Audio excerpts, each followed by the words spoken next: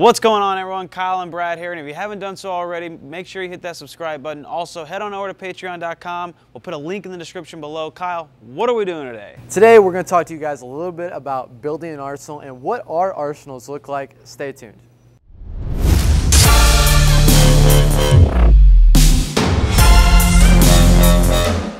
So before we get into talking about our arsenals, it's important to note that everyone's arsenal is going to be a little bit different because oftentimes your arsenal is going to reflect your style, meaning that depending on your style, you may favor one type of bowling ball as opposed to another. Maybe you need a little bit more aggressive balls in your bag, or maybe you need some weaker balls in your bag. So just note that everyone's arsenal is not going to be the same.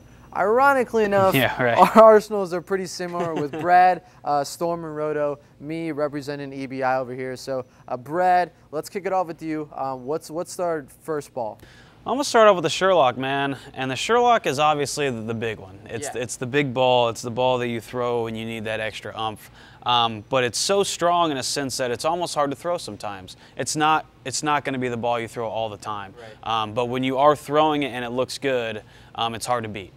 So it's imperative that you have it in your bag. Yeah, for me, it's the choice pretty much for the same reasons. This is the ball that's going to allow you to control those fresh conditions, get that ball started up early, and yeah, you just have to have this piece in your bag. Because when you don't have it and you need it, you're done. You're done. It's the most frustrating thing. Absolutely. So the next ball we got is probably the benchmark ball, I guess definitely. The term that you would use for this. For me, it's the Diesel Torque.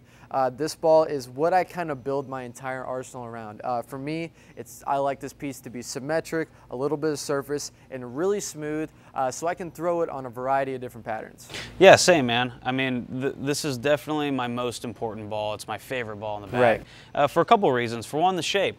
It's smooth, it's controllable. I know when I'm throwing it, I'm going to be confident with it. And then also because when I'm throwing it, I know I have options around it. I have some weaker balls, I have some stronger balls. When you're throwing the Sherlock, you can only go down from there. But when you're throwing the Face 2, you have some options above it, you have some options below it. So for me, this is definitely the most important ball in my bag. So what's the next one here? So the next one's the Hypercell Fuse. It's an asymmetric, but it's clean. So if you're looking for that asymmetric shape, that like early and kind of forward motion down lane, this is the cleaner version of that, which means you can throw it on drier conditions. So there's a lot of friction and this is burning up too much. This is a phenomenal complement to this shape. Yeah, for me, it's going to be the Black Widow, black and gold. And in this piece of my arsenal, I'm really going to only be able to throw this when the lanes get a little bit more blended. Yeah. Early in the blocks, I'm really not going to be able to, I'm not going to look at this ball as a big option for early stages. But as soon as the lanes get some wear and tear on them, I'm going to be looking to go to this piece. Sure. Now, the next one is a ball that, I would say it's a little condition specific. I've seen you throw that ball a lot. But I do throw this one a lot. I don't know why. This one just fits my eye. But it's going to be in my 5-ball arsenal. For me, it's an Eruption Pro.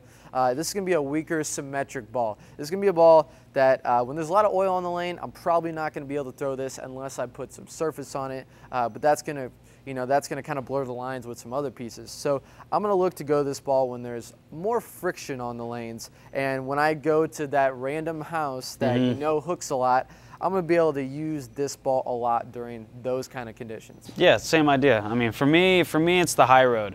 When this ball starts burning up a little bit too much because of the asymmetric, when this ball starts burning up a little too much just because it's too strong of a ball, obviously too strong of a ball, when the lanes start burning up, when there's a lot of friction, when you get to the point where you're kind of toward the left gutter, maybe even lofting it over the left gutter a little bit, I'm more than likely going to have a high road in my hands just because it's so clean. Right. I don't feel like I have to overthrow it. I can still continue my normal motions and trust this ball just because of how clean it is and how the shape it gives and the amount of energy it preserves for the back part of the lane. Right. And then the last one. I mean, I don't even know what to say about this ball because anymore it's almost like it's the most important ball in the bag. You have to as a competitive bowler. I mean, what happened like 3 years ago where something about urethane became so important? It's and crucial. I was definitely on the train 3 years ago saying, well, I don't need urethane. I never threw urethane. I didn't want to throw urethane. I didn't know how to throw urethane. And then everyone was beating me with it. Right. And I really had no options. So why do you have to have a urethane ball in your bag? Man, because there's a lot of times where the pattern where the pattern is tough.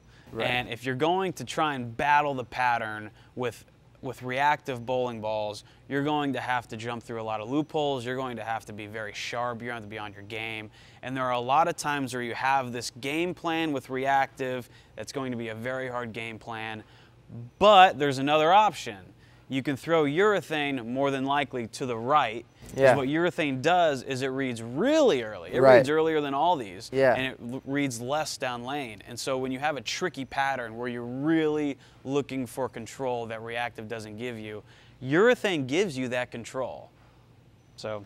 Yeah, absolutely. I mean, it's such a big option, especially for the higher rev dominant players these days that, you know, they're throwing this ball and everything. So if you haven't already, make sure you at least test out some urethane options, because especially on those hard patterns, it's such a crucial piece. And I use mine for my spare ball.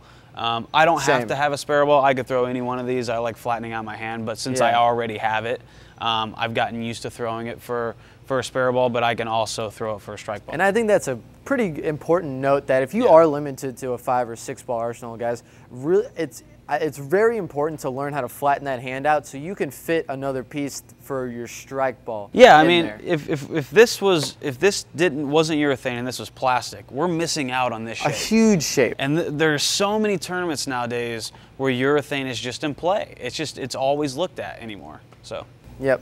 All right, guys, thank you for watching the video. I hope you enjoyed the insight on our arsenal, and hopefully it'll help you build your own. If you haven't already, hit that subscribe button. Check us out on Patreon, and check out InsideBowling.com, where you can find our merch. Links will be in the description. Thanks for watching.